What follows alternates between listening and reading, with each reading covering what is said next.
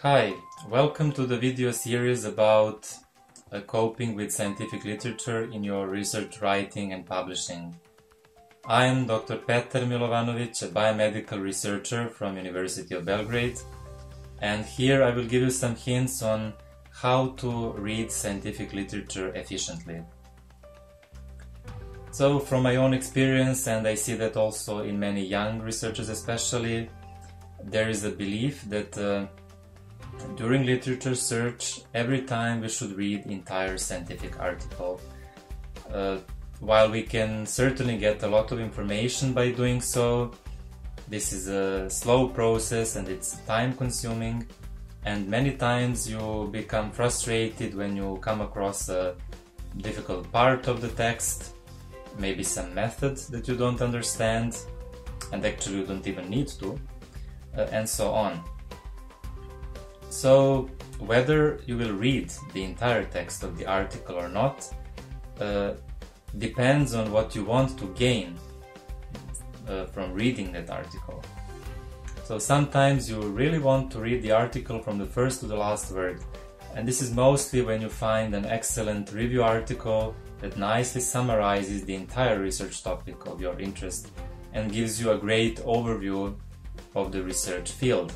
This is certainly a huge time saver for you, and you will read that article from the beginning to the end.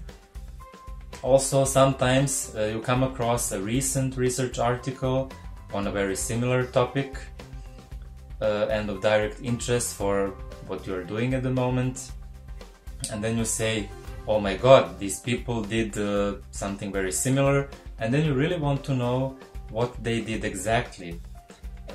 How different their approach was, and you want to see whether your research work is still novel, whether it can still be justified, and whether it will be publishable.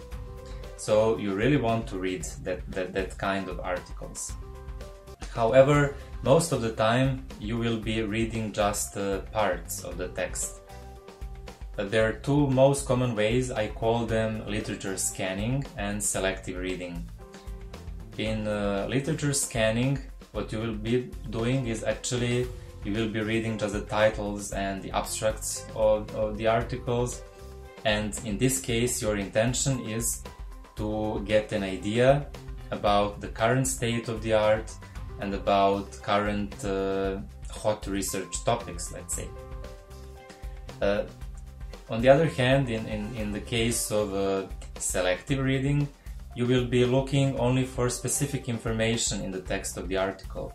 For example, you may be interested in the sample preparation, or you may be interested in some details about study participants, like age range, age distribution, what were inclusion and exclusion criteria. Maybe you're interested in a particular method and you want to see how the other authors use the method, which parameters and which conditions they used during using that method or technique. Or sometimes you may be interested in the statistical approach and you want to get some specific information from the article, and this is just what you will do. So you won't really read the other things in the articles.